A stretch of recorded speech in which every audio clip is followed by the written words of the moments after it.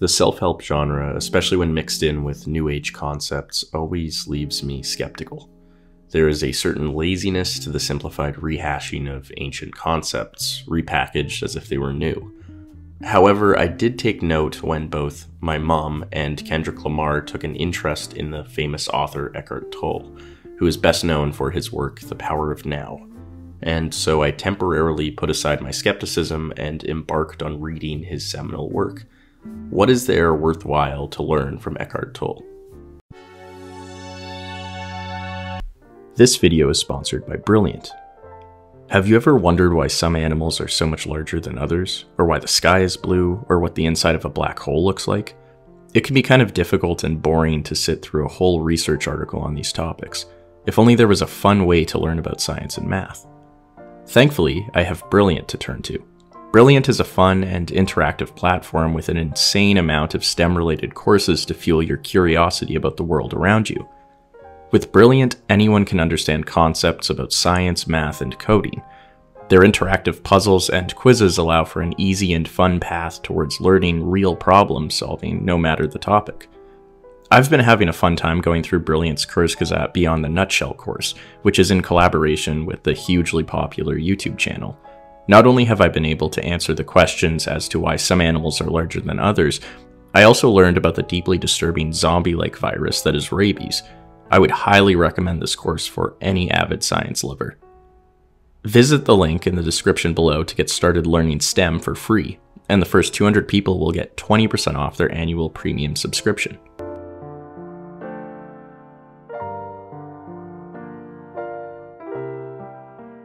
Before I launch into his ideas, it's best I provide a short summary of who he is. Born in a small German town in 1948, he moved to Spain with his father afterwards, where he would be homeschooled, teaching himself literature, astronomy, and different languages. Importantly, he came across the work of the German mystic Joseph Anton Schneiderfranken, who wrote extensively on the necessity of doubt within faith and the importance of practical experience. His frank writing style appears to be a heavy influence on Tolle. At 19, Tolle would move to England and teach German and Spanish. However, after his time in academia, Tolle found himself increasingly depressed. One night in 1977, his misery grew to an extreme level of anguish. He felt the meaninglessness of it all, and he loathed his own existence. However, on this night, Tolle's very self-loathing would also produce a life-changing revelation. I cannot live with myself any longer. This was the thought that kept repeating itself in my mind. Then suddenly I became aware of what a peculiar thought it was. Am I one or two? If I cannot live with myself, there must be two of me, the I and the self that I cannot live with. Maybe, I thought, only one of them is real. Tolle experienced an extreme sense of joy in this moment of insight. He no longer felt fear. For the next 5 months, he would live in total peace, sleeping in Buddhist monasteries and enjoying 2 years sitting on park benches. He had no relationships, possessions, nor even a home. Nonetheless, he was extremely happy. Soon afterwards, he moved to Vancouver, where he finished his famous work, The Power of Now, which was published in 1997. Oprah happened to read this book, skyrocketing it to the New York Times bestsellers list. Tolle quickly became a household name. Although he has stated that he has no interest in creating a heavy commercial structure, he does continue to find relative financial success selling spiritual guides and materials on his website. Tolle possesses a great talent in summarizing and linking concepts between ideologies and religions. Buddhism, Christianity, Zen, and esoteric mysticism all seep into his work. This is largely due to his epistemological claim that, in essence, there is and always has been only one spiritual teaching, although it comes in many forms. Tolle is also against the strict categorization or conceptualization of ideas, lending to his ability to blend philosophies at ease. He sees words as simply stepping stones, urging the reader to not get so caught up on terms such as being or God.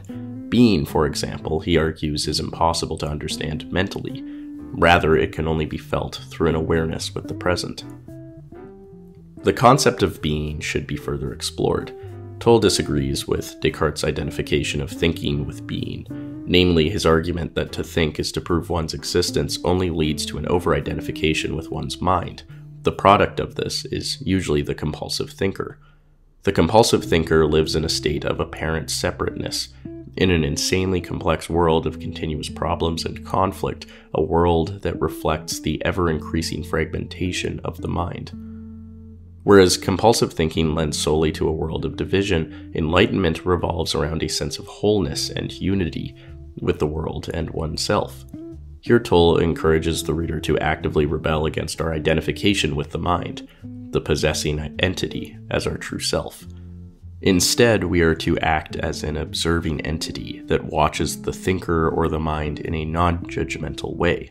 This allows one to become aware of one's own presence, leading to a new dimension of consciousness. Does this mean that you should just stop thinking? Tolle urges us to use the mind as an instrument rather than allowing it to use us as such. He argues that many are addicted to thinking and act in an unconscious manner throughout the day, constantly trapped in the past or future and never in the present. This is best exemplified by one of the products of the dualistic mind, the pleasure-pain cycle. We tend to chase pleasure and thus are in a state of pain until we are temporarily satisfied. Pleasure is always derived from something outside of you, whereas joy arises from within. The very thing that gives you pleasure today will give you pain tomorrow, or it will leave you so its absence will give you pain. This closely tracks with the Buddha's idea that cravings are simply the mind seeking salvation through external things. Not only is this apparent in substance abuse and the need for material goods, this craving can also include the idea that a romantic partner will make us fulfilled, or even the craving for enlightenment itself.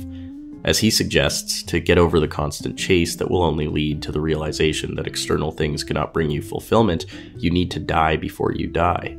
Simply put, you must strip away all that is not you, all externalities. Time and time again, Tolle reminds us that enlightenment is within every moment, and salvation is to simply be in the present. One of the greatest obstacles to living in the present is trauma and the deep pain of the past.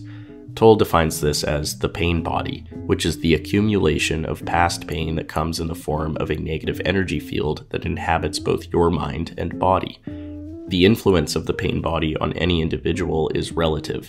For some, it may lie relatively dormant, only to emerge in certain situations, such as intimate relationships. For others, the pain body could be constantly active. Whatever the case, the pain body is conceptualized as an organism that feeds off of negative energy such as anger or self-destructiveness. It increases in effectiveness the less someone is aware of it. This is because the less someone is aware, the more likely they are to unconsciously identify with it. Soon people define themselves as the trauma or the victim, allowing the past to define their present. Tolle argues that the greatest escape from the pain body is through, you guessed it, becoming conscious, through greater awareness with the present. The pain body is afraid of the light of the consciousness, striving always to live in the shadows of the unconscious. It bets on the fact that you fear fully facing the pain that lives within you.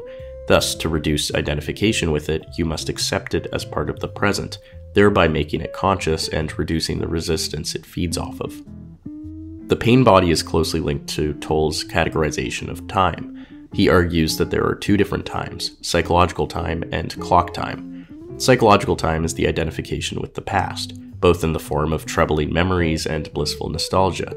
Here we never give the space to form new memories, and our present has the potential to be ruined by the past.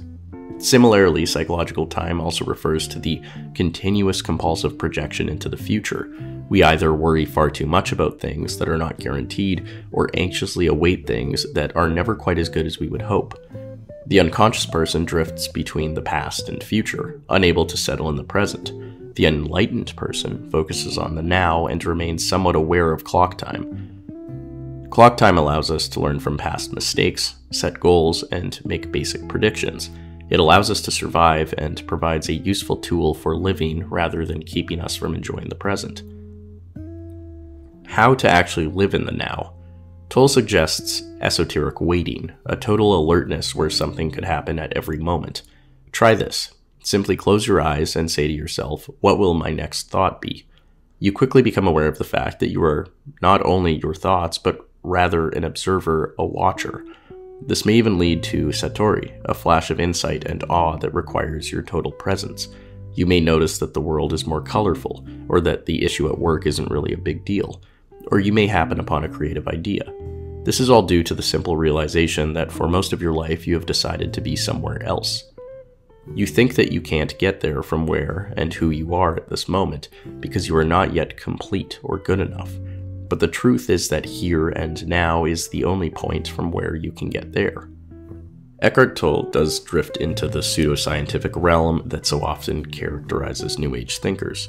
His discussion on his approach and its effect on the aging process, strengthening the immune system, and the menstrual cycle should probably involve a more scientific approach than simply stating, "Try it out and you will be the evidence."